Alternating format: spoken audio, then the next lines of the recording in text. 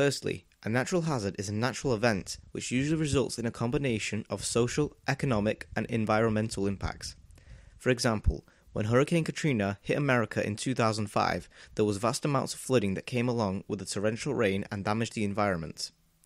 Petrol and diesel prices were affected globally due to the spills that occurred in the affected cities of Alabama and New Orleans.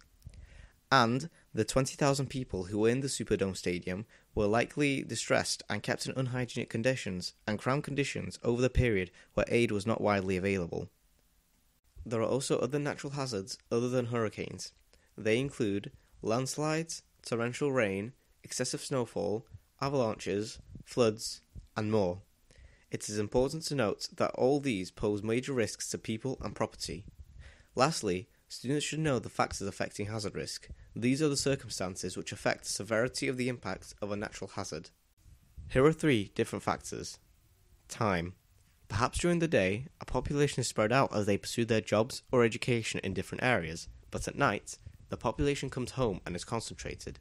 At night, there is a larger risk of more people being affected if they are concentrated in an area where an earthquake may hit, whereas if people are spread out during the day. Level of development. A more developed area has more to lose than a less developed area due to the large investments in infrastructure and buildings in a developed city that can be lost when they are hit by a hazard. However, it is usually the less developed areas that suffer the most economic damage. Education. If people are more educated about what to do during a hazard, they will follow the safest actions, reducing their chance of being affected by the hazard. Therefore, a higher level of education contributes to a lower impact.